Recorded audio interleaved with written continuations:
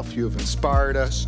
You have educated us. You have made us feel special. Thank you for everything you have done. We appreciate you.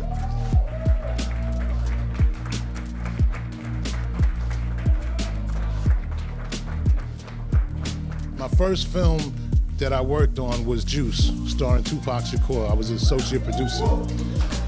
That's only from working in spaces like this. That's only from being around people that, you know, that do this type of stuff, you know, and all the producers that are here.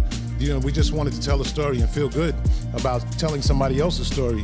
And that's what I got the opportunity to do in a place just like this. And so, you know, it's about the next generation of Ralph McDaniels and others that are here that have done some amazing work for over the years, and you know, who's going to be the next person to break the doors down and do other things.